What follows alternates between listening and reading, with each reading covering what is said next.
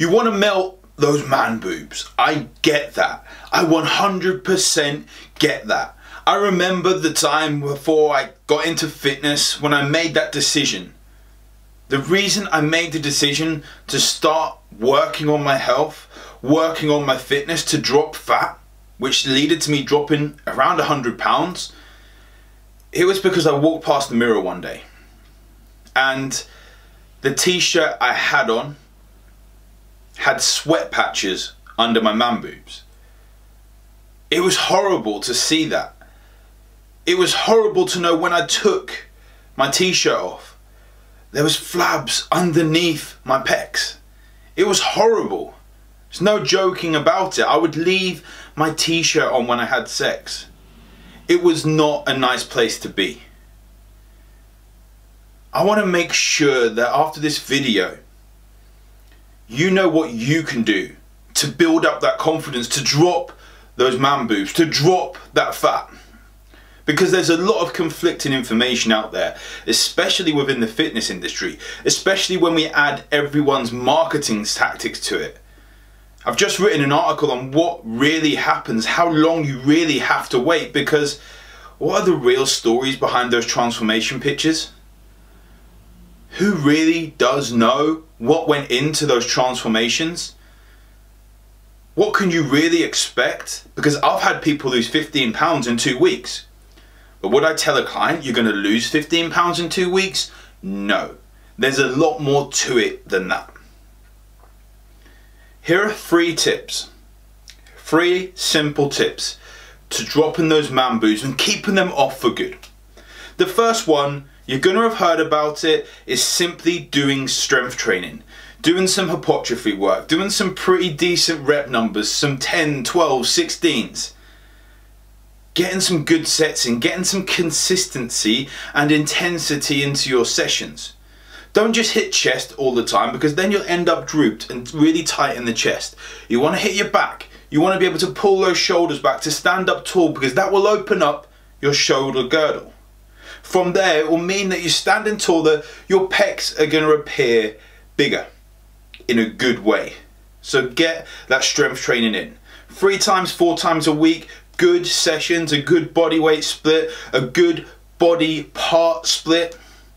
However you need to do it, in the gym, at home, get those sessions in. The second one is consistency with your food. Yes, I know I'm not really speaking rocket science, but there is no magic pill. Consistency with your food. Getting good real food in. Getting 80% of your food from sources that are potentially grown from the ground, ran around or walked around or just been alive. Single ingredient foods. And that other 20%, chill the fuck out.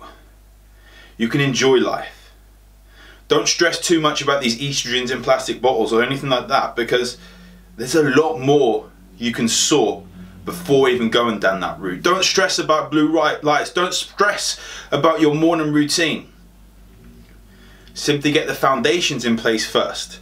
Then we can look at these things to optimize. Then we can look at the minimal things that overwhelm everyone when they know there are other things they could be doing better in the first place. The third thing, you've got strength training, you've got your nutrition, is get accountable. Don't just say you're going to do something, actually do it. Tell people you're going to do it. Hire a coach. Tell your best friend to come to the gym with you. Get a training partner. But accountability is the key. It's not some marketing buzzword or anything like that. You get results when you've got skin in the game. When you've got skin in the game, you take things a little bit more serious. Don't be this person that waits until it's too late before you look to improve your health.